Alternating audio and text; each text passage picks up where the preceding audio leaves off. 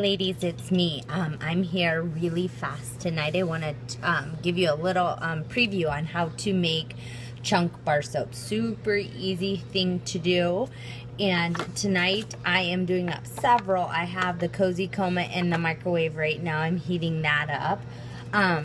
Most of the bars you have to heat. Now there's two exceptions. Do not heat any of the Snarkies. If you heat the Snarkies, they will melt into a pool. Now with the bar soaps, I have my Cozy Coma right here. I'm flipping it over. I have heated it on one side for 30 seconds. Now my microwave isn't super strong, so I do 30 on one side and 30 on the other, but you can do like, typically start out with like 15 and 15. And it should slice really super smooth with a knife.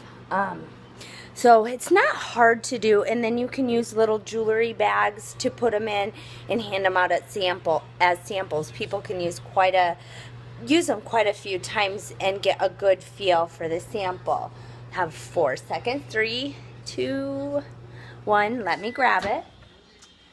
I have it on a cutting board. I'm going to set this down right here. Hopefully you can see okay.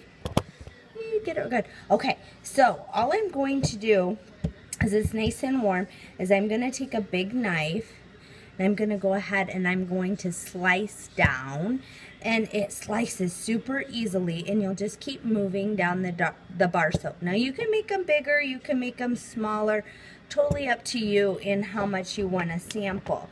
So then I'm going to cut it in half again, and I usually do about this size.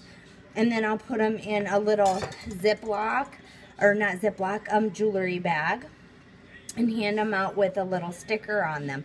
Pretty much people know what to do with bar soaps. You can put a card sample sticker in there, but you can do just the bar soap. So I'll go through and I'll do quite a few sample bar soaps of lots of different things. So try it. Super easy. Again, like I said, about 15 to 20 seconds one side, 15 to 20 seconds the other side. If you cut it and it's super hard to cut, you may want to throw it in a little longer. Do not heat Snarky bars and have fun. Have a great evening, girls. Thanks.